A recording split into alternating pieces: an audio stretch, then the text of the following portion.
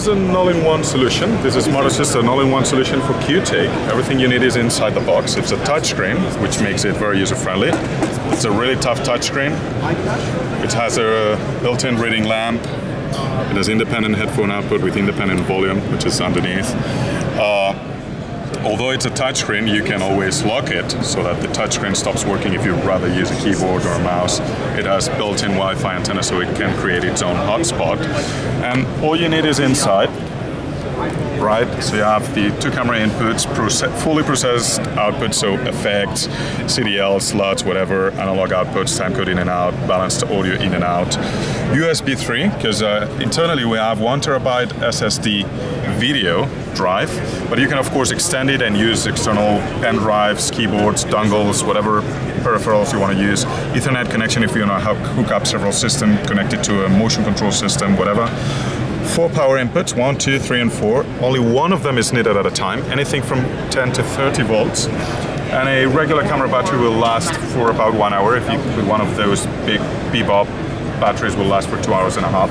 You have two 12-volt output which are regulated, so no matter what you put, 10 to 30 volts, there will always be 12 volts. We always use industry standard connectors, so it's the usual Limo 2-pin connectors.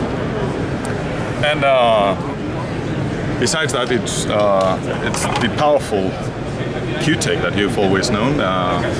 This unit has been out for about 2 years now, shooting things like Spider-Man, 007, Run All Night, the making of Ben-Hur lately, that is being reshot in Italy right now. Lots of stuff around the world, commercials for Mercedes, Ferrari, Chanel, whatever, you name it.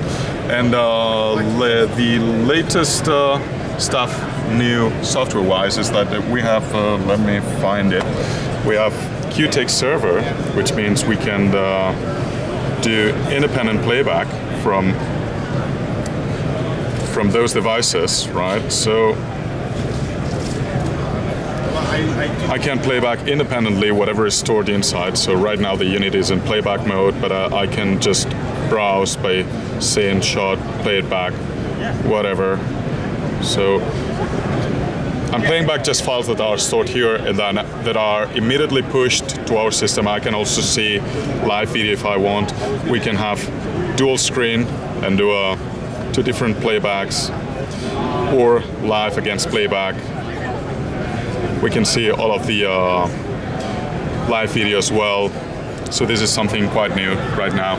We're presenting also that we've just recently joined the iTechnology by Cook, so we're reading all of the metadata that the cameras will send us, so you can know live and record it by every single frame, focus, RS and zoom of every single frame, and camera settings, so ISO, shutter, white balance, look. If it's got built-in ND filters, you know what ND filters are stored. So you have immediate repeatability. If you have to integrate CGI, you know exactly what the camera settings were for every single frame.